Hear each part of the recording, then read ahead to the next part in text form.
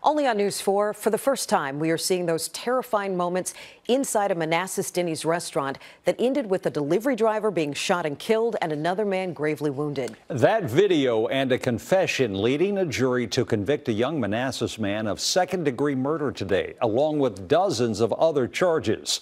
Our Northern Virginia Bureau Chief, Julie Carey, has our story.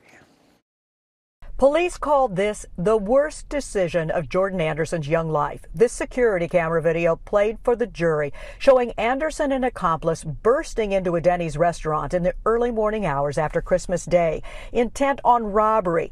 They ordered diners to the floor, their cell phones grabbed.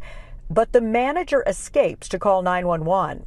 Realizing he can get no cash, Anderson then turns his gun on diners, first shooting Bradley Sheets. We're stopping the video as Anderson pulls the trigger.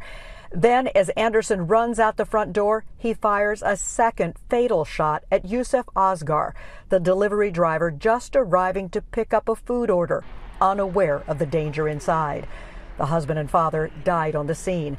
The jury today finding Anderson guilty of 45 charges, including second-degree murder, aggravated malicious wounding, and multiple gun and abduction charges. It's been our position from day one that each person inside of the Denny's was the victim of a crime, and the jury confirmed that today when they came back with guilty verdicts. The terror and fear inside the restaurant still evident. The surviving victim's girlfriend holding her hands to her head as first responders worked to save Sheets' life.